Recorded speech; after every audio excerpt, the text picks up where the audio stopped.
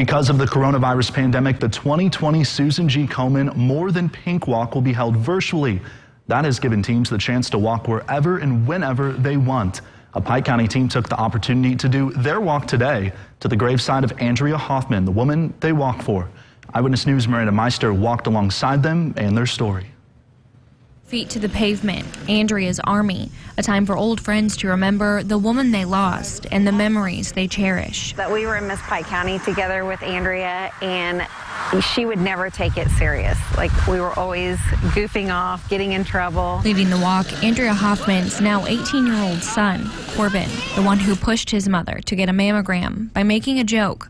I told my mom, has she ever been tested? And she said, no, she's 30. I said, well, you look 40, so you should go get tested. He was around 10 at the time. After that exam, the family learned Andrea had breast cancer. We spoke with Andrea and her family while she was fighting in 2016. But we have hope, and we have God, and we have each other. Of course. A few months after this interview, Andrea passed away. Now Corbin says he has another reason to fight. My mom's fight is over, but my sister now has a higher risk for breast cancer, and I simply don't want to see her go through the same thing my mom did. And so I really fight for her now. Carrying a reminder of them with him. When I have that on, I still feel like not only she's with me, but both of them are with me, and that I have the strength.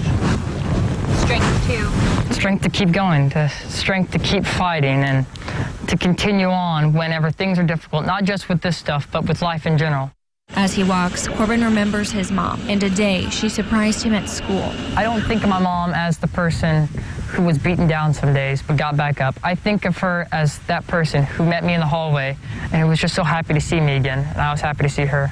From above, the view Andrea has of her Army orange shirts in her memory. Back on the ground, a family who propels her story forward. In Pike County, Miranda Meister, Eyewitness News.